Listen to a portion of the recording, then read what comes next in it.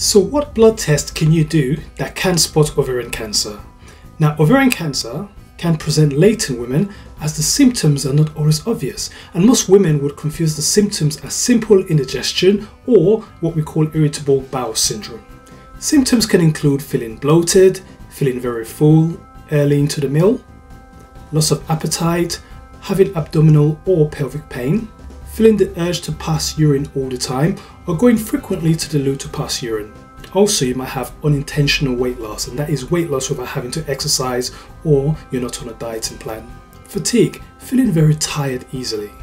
As well as you might experience a change in your bowel habits, such as having diarrhoea or constipation, which you've never had before. And usually these symptoms can either be persistent or they might occur frequently within a 12-month period. It's also noted that if you're a woman over the age of 50 and you have symptoms which are suggestive of IBS, which you've not had previously, then you should get yourself checked out, because it is very unusual over the age of 50 to start having IBS.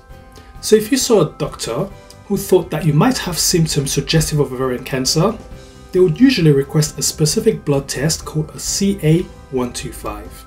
Now, a CA125 is a glycoprotein which is found on the epithelial cells in the womb, such as your fallopian tube, your endometrium, and your endocervix. Now, the threshold or the cutoff mark for the CA125 is 35 units per ml, and its sensitivity is about 80%, so anything above the level of 35 units per ml needs to be further investigated. A raised CA125 can be a sign of ovarian cancer, so usually your doctor would request an urgent abdominal and pelvic ultrasound to check for ovarian or womb cancers.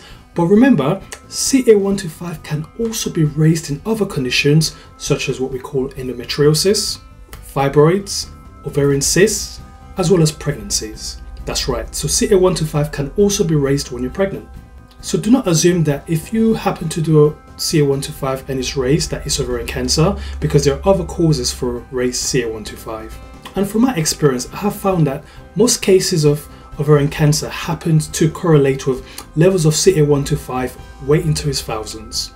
So for example, if you have a CA125 of about 75, it's very unlikely to be ovarian cancer. Conversely, a normal CA125 does not exclude ovarian cancer. So if you have symptoms suggestive of ovarian cancer and you have a normal CA125, you should still be investigated further. Now, there was a study that looked at 50,000 women who had symptoms suggestive of ovarian cancer, and they looked at those women with a raised CA125, and 10% of these women had ovarian cancer.